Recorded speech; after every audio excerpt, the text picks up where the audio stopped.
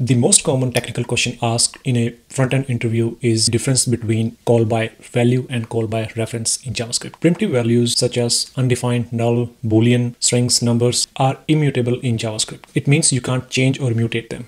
Let's see an example. Let's say we have a variable s which stores Canada as a string, and we are applying two uppercase method to our string. So if we run the code, we'll get Canada but all in uppercase. However, if we check our original string and run the code again, we'll see the Canada is still in small letters. Even though we applied our method to uppercase to our string, it didn't mutate the original string. So what JavaScript did is it created a new string but didn't alter or change the previous string. However, things work different in the case of objects and functions because they are mutable. Let's see an example for that as well. So we have an object obj with property name x and value 1. We updated x value to 2 and we're creating a new property y with the value of 3. And if we just console log, now the object has been mutated with x value 2 and y value 3. So objects, unlike primitives, are not compared by value but by reference.